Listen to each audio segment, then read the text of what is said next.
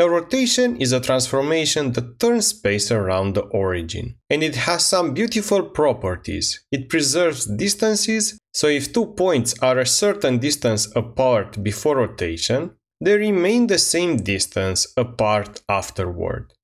It also preserves angles between vectors, and importantly, the origin always stays fixed at the same location. When we visualize a rotation, imagine taking a vector in two-dimensional space and spinning it counterclockwise by some angle, and the entire coordinate system rotates along with it.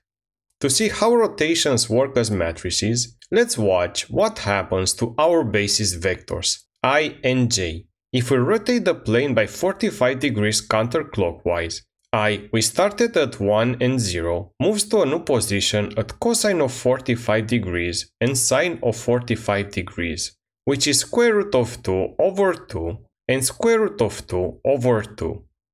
Similarly, j, we started at 0 and 1, moves to a negative sine of 45 degrees and cosine of 45 degrees,